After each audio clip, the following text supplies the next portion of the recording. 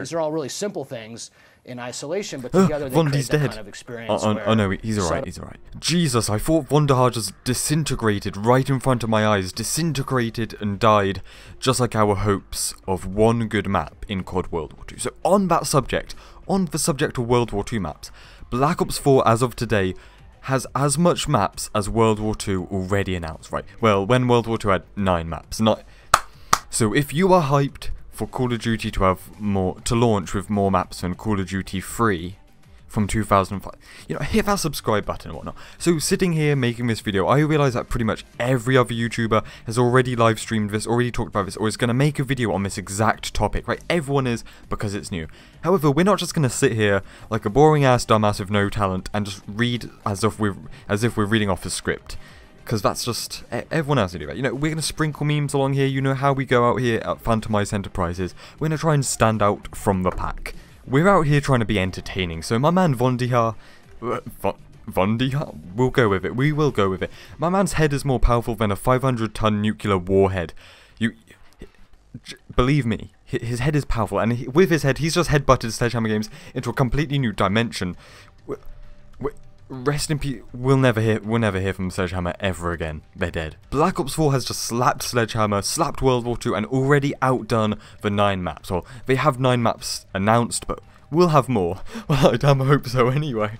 Michael Condrey, I know you don't work on Call of Duty anymore. You left, well, you got shoehorned out. And I know as you're listening to this video, you're scrubbing the underside of a toilet at Activision. Pack it up.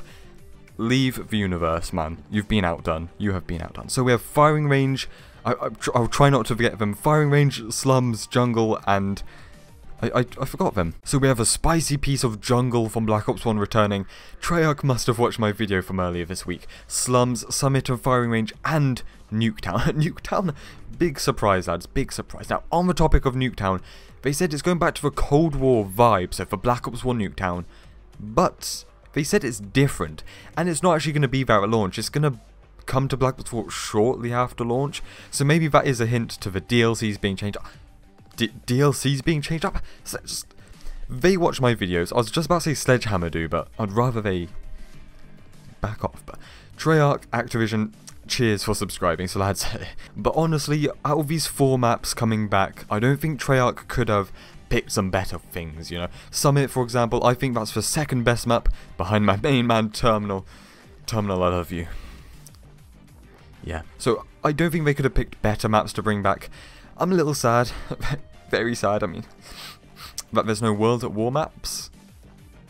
Oh, don't worry, I'll phone them up, lads. We'll get some World at War maps after this video, don't you worry. Vondiha is watching. Why do I keep saying Vondiha? That's not a thing.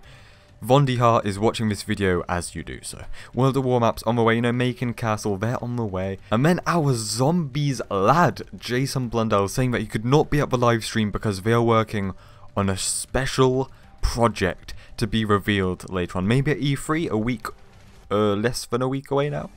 Special project for Zombies, a 4th map, a bonus map, another mode, a game mode.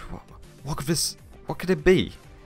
Zombies has already blown our expectations out of the water, so yeah, Black Ops 4, damn isn't it good to be hyped, damn doesn't it feel good.